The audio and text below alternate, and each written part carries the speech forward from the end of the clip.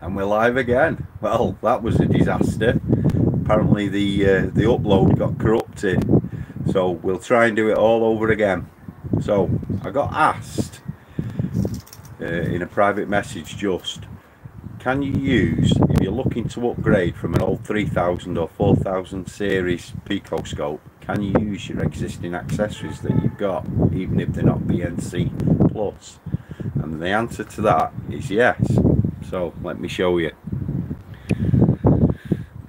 I've got now the TA73 current clamp around one of my injector wires, and I've got a voltage probe into the same injector wire. Okay, so we know that a diesel injector is going to be coming up on current. It's going to be 100, 200, maybe 250 amps, something like that. And then I've also got an old pressure pulse sensor in my exhaust, okay, which is just a standard BNC connection. Right, there were no attenuators in this kit, so I don't know whether they make BNC Plus attenuators, but I've got the old Pico TA10 20:1 attenuator in channel B. I've got my 60 amp current clamp in channel A, and I've got my pressure pulse sensor in channel C. Okay, so if we go over onto our software, again, I'm sorry if you've already watched this and you're repeating it, but my upload was corrupted for some reason. So I'm going to use the Pico 7 software. I'll show you a couple of little tricks here. You'll like this. So it's detecting the scope. There's the help screen. We can get rid of that because we never RTFM. You can see channel A has selected a 20 amp current clamp, selected a 60 amp current clamp, and it's put it on a 2 amp range. It's got battery voltage on channel B and nothing on channel C. So what I want to do immediately, I just want to flick, because obviously there's no current running through that, so I just want to, in fact, let's bang it up. Let's do it manually. Okay, let's just put that on a 20 amp scale. Then channel B, I need to tell it it's got an attenuator fitted, so I'll go on to probes, attenuator, 20:1. You see there now it's automatically selected a 400 volt range. And then channel C for my pressure pulse sensor. Now I know this pressure pulse sensor was assembled incorrectly, and when it's a positive pressure pulse the waveform actually goes down, so I want to invert my waveform. On the Pico 6 software we used to have to use a maths channel.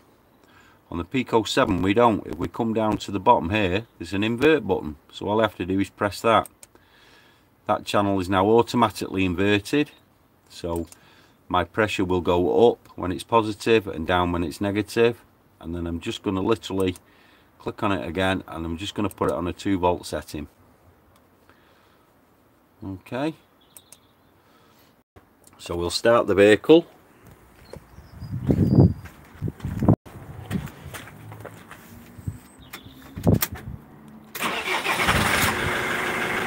The engine is now running.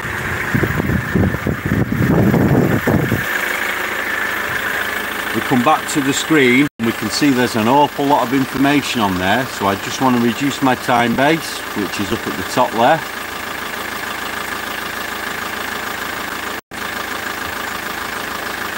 Okay, and I want to set a trigger on channel A, which is the current. So I click on the trigger box, channel A, repeat trigger, and then you'll see this little diamond here. Just drag it over and drag it to about there. Click the trigger box again to get rid of it, and what we can see now, I'll turn the engine off.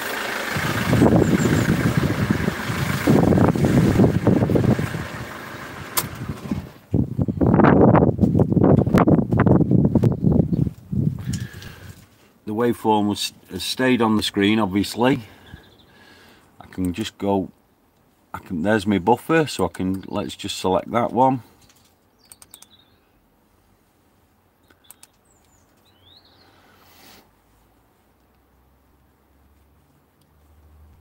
cool is that?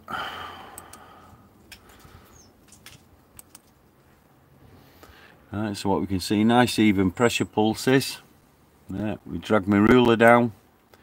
We can see I was getting there about 200 volts, so close to the, I mean it's rated for 200 volts maximum, plus or minus 200, plus or minus 30 volts. Yeah, so I was right to fit an attenuator. And current wise we're looking around about, what's that, about 15 amps. And then if we look at our pressure pulse, let's get rid of that buffer if we can.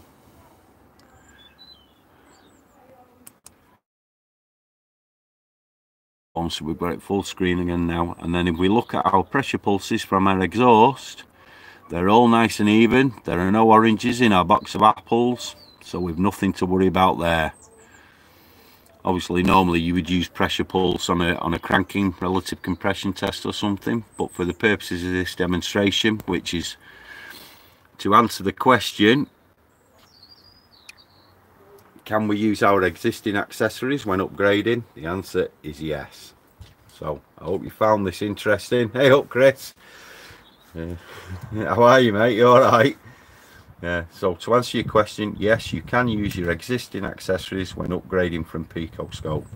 So hope you found it interesting. Don't forget, subscribe, hit the bell for notifications, leave me a thumbs up or a thumbs down, however you're feeling, and drop a comment in the comment box.